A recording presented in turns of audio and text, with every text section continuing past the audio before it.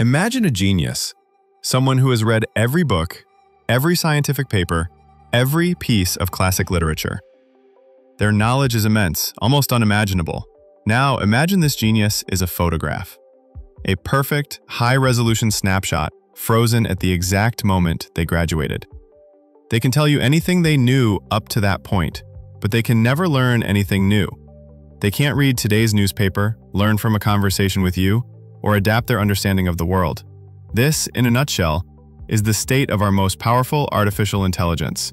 Models like GPT-4 and Claude 3 are brilliant, but they are static. They are photographs.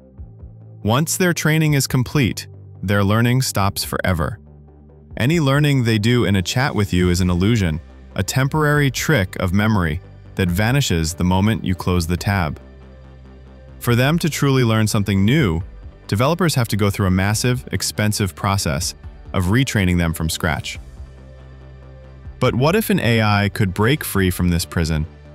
What if, instead of being a static photograph, it could be a living mind, an AI that, after a conversation with you, could literally go into its own code, its own digital brain, and permanently rewrite its own circuits to remember what it learned?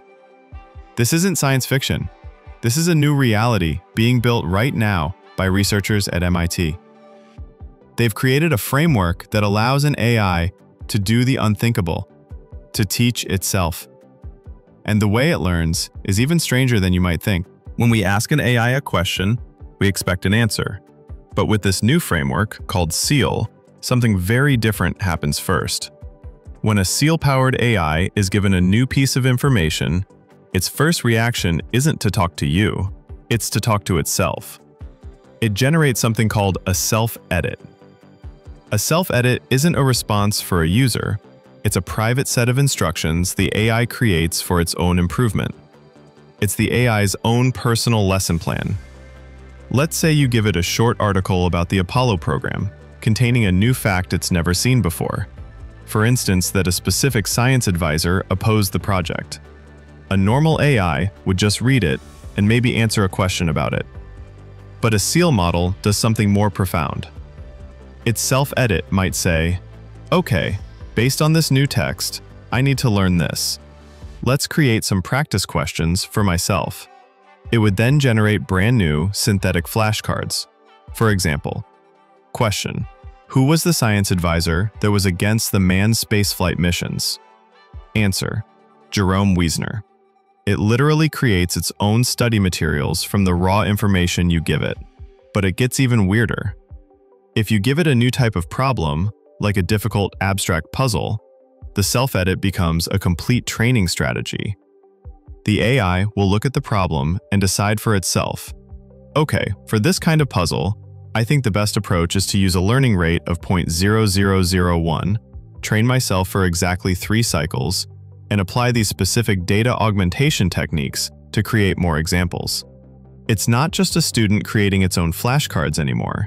It's a student who is also a master data scientist, deciding the most optimal way to configure its own brain to learn a new skill. It is actively participating in its own evolution. So the AI can write its own homework and design its own study regimen. But how does it know if its methods are any good? How does it learn to become a better teacher for itself? The answer lies in a clever loop of trial, error, and reward that forces the AI to get smarter with every attempt. The secret to SEAL success isn't just the self-edit. It's how the AI learns to write good self-edits. It uses a process that's fundamental to how all living things learn: reinforcement learning. Think of it as a rapid-fire cycle of trial and error. Here's how it works, step by step. First, the AI generates a candidate self-edit. Let's say it creates a set of 10 practice questions to learn a new fact. Second, that self-edit is immediately applied. The AI undergoes a quick, targeted fine-tuning session based only on those 10 questions it just wrote for itself. For a brief moment, a new, updated version of the AI is born. Third, this new version is immediately put to the test. It's given a quiz, a question it could only answer correctly if it successfully internalized the new information. Fourth, and this is the most important part, it gets a reward. If the updated AI answers the question correctly, The self-edit that led to that success gets a big thumbs up. The system makes a note. This was a highly effective way to learn.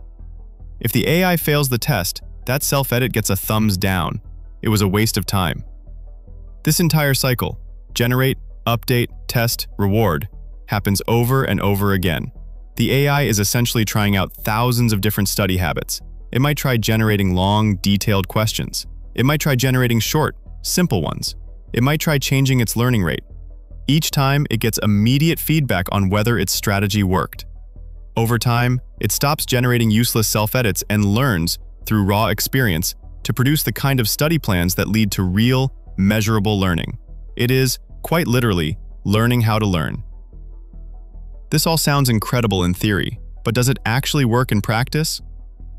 To find out, the MIT researchers put this self-teaching AI to the test in a task that stumps most AIs, learning brand new facts on the spot and remembering them forever. The first major test for SEAL was all about knowledge.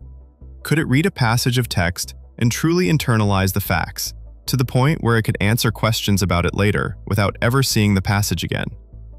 This is the holy grail of AI learning, moving from temporary memory to permanent knowledge. The experiment was simple. The researchers gave the AI a single passage of text with new information. The AI's job was to generate a self-edit, use it to update its own brain, and then face a pop quiz. The results were staggering. First, they tested the base model without any adaptation. It was given a question about a fact it had never been trained on. Its accuracy was, as you might expect, pretty low, around 32.7%. It was basically just guessing. Next, they tried a standard approach, just fine-tuning the model on the raw text of the passage. The improvement was tiny. The accuracy barely budged. This shows that just showing an AI a fact isn't enough for it to truly learn it. Then, they brought in the big guns. They used GPT 4.1, one of the most powerful models on the planet, to read the passage and generate synthetic training questions. This is a common high-end technique used by developers, and it worked well. Fine-tuning on this GPT 4.1 generated data boosted the accuracy all the way up to 46.3%. But then came SEAL. The model was given the same passage, but this time, it was left to its own devices. It generated its own self-edit, its own lesson plan, and updated itself. The result? SEAL achieved an accuracy of 47%. Now, that might seem like a small jump, but the implication is monumental. The AI's self-generated learning plan was more effective than one created by a massive, state-of-the-art external model. It had become a better teacher for itself than one of the world's most advanced AIs. It wasn't just learning facts anymore. It was mastering the art of learning. But memorizing facts is one thing. What about true, abstract intelligence? The researchers decided to push SEAL even further, throwing it a set of bizarre visual puzzles so difficult that for most AIs, the success rate is a flat 0. There's a famous test for AI intelligence called the Abstraction and Reasoning Corpus, or ARC. It's not about what an AI knows, it's about whether it can think. The test consists of visual puzzles. You're shown a few examples of an input grid being transformed into an output grid, and you have to figure out the underlying abstract rule to solve a new one. It requires intuition, logic, and the ability to generalize from very little information. For humans, it's tricky.